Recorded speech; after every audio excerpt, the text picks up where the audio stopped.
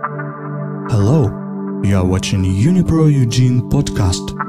We discuss the hottest topics introduced by our users and show the helpful ways of using UGENE, a free cross-platform genome analysis suite.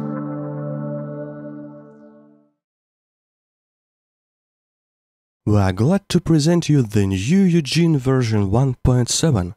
There are a lot of new features and enhancements in it, which we will discuss in this video. The Circular View plugin has been significantly revoked. Let's open a plasmid to see it in a circular view.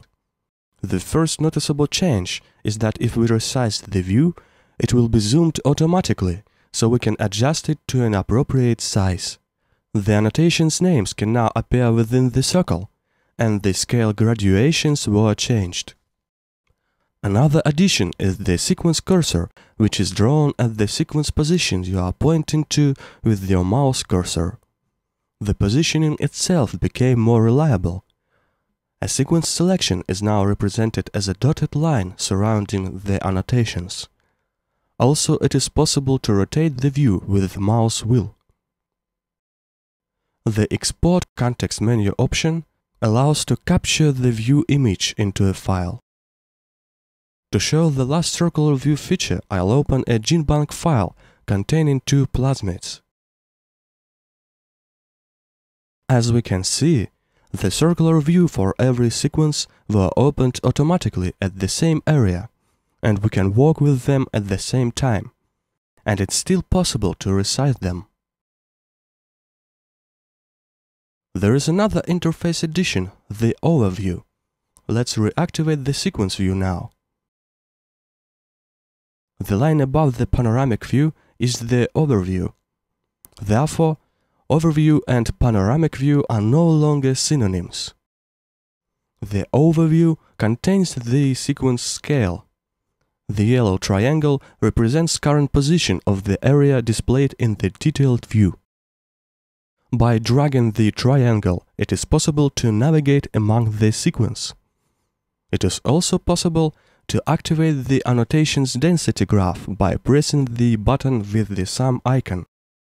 The darker the graph's area is, the more annotations it has.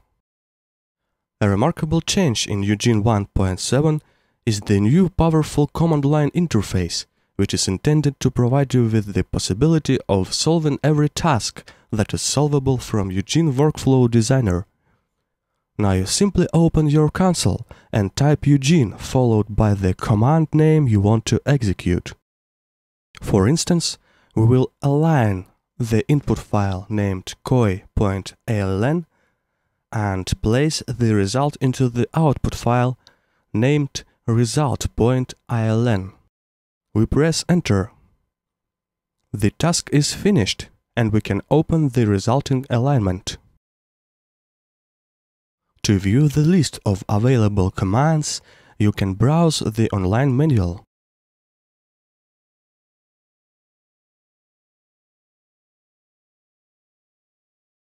New instructions will be added in the future releases, but UGENE provides you a way to create your own commands in 1.7.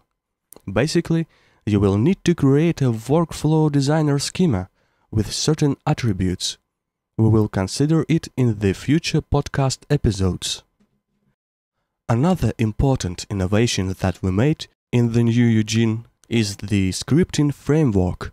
It allows you to perform various operations with your data and specify the algorithm's behavior.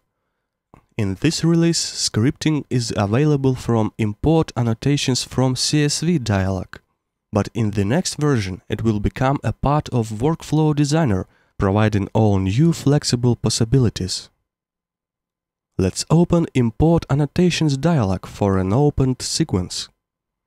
We select Import Annotations from CSV menu items and specify the CSV file to read. To access the script, we press Script. The opened dialog box contains the sample script, which parses each input line of the CSV file into the resulting array. Such arrays become the resulting table rows, and their elements become table columns. Let's change column separator to comma in the script and see what happens. We press preview and see the corresponding changes in the resulting table. Let's change another instruction in the script. For instance, let's assign the line number value increased by 5 to the first column variable. We press preview and see how the first column values were changed.